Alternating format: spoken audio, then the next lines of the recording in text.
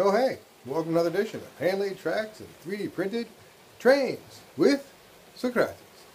Today we're looking at Scissor Lift.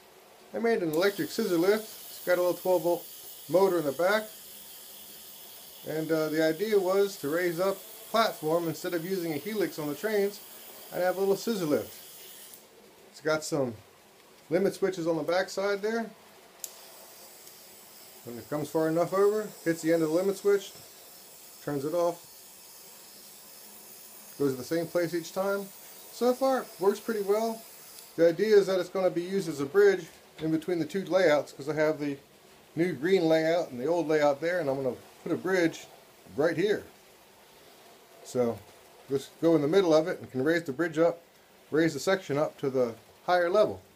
But some people asked me about the scissor lift, if I was ever going to publish it, so I decided, what the heck, publish it. If you want a scissor lift, this is the one I built. It's still a developmental project. I basically got as far as proof of concept. Like I say, for me it works pretty darn well.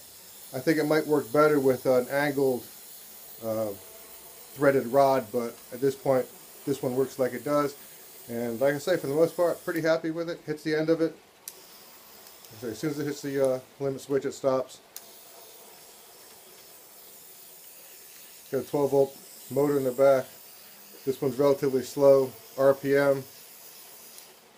Works pretty well. So if you want to make it yourself, limit switch, bunch of screws, a bunch of little hardware. I'll have the stuff listed out on Cults. And like I say, I built this to have the removable bed that I put trains on, because it's for a train track is the idea. So scissor lift, took the idea from what I can find on the internet, and you can make it taller as well. And as far as it being lifted, somebody asked how much weight can it lift. Well, let's take a look, shall we? Now at this point, it's not really compressed with weight, so we'll do the 1 kilo weight.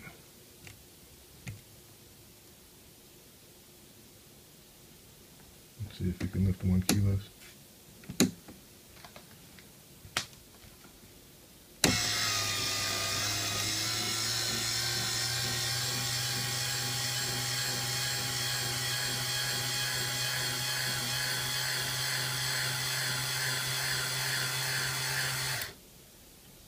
Certainly much more of a strain.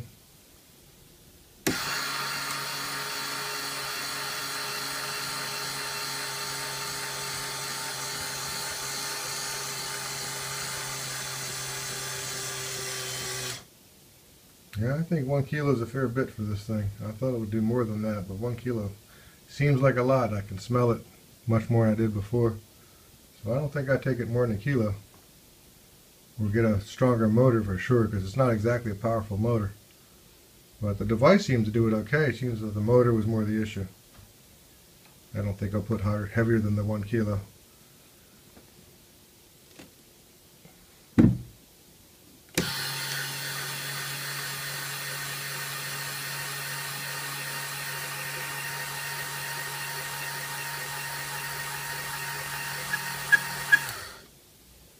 Doesn't exactly sound any worse.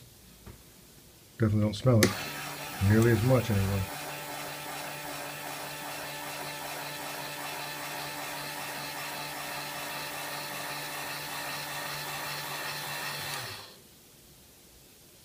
Scissor lift. So that worked really, really well. I haven't tried it yet, but hopefully it did. And originally I made it with a hand crank so as to make it part of the test process before I moved it onto electric. So hand cranks included.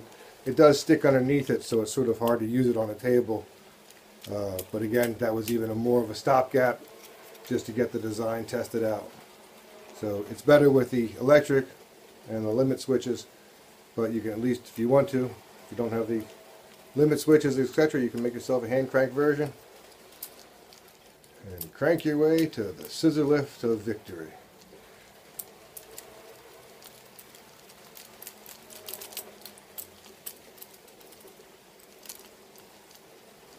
It extends pretty high. Of course, at this point, it's not necessarily in the center anymore, but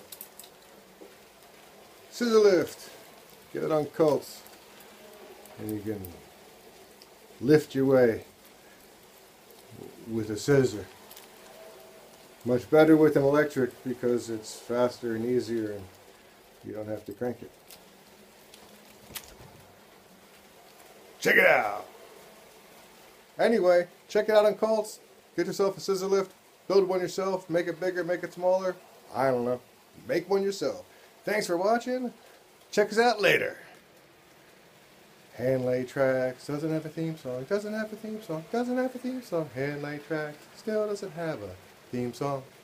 Because hand lay tracks. It doesn't have a theme song. Doesn't have a theme song. Doesn't have a theme song. Hand lay tracks. Still doesn't have that theme song.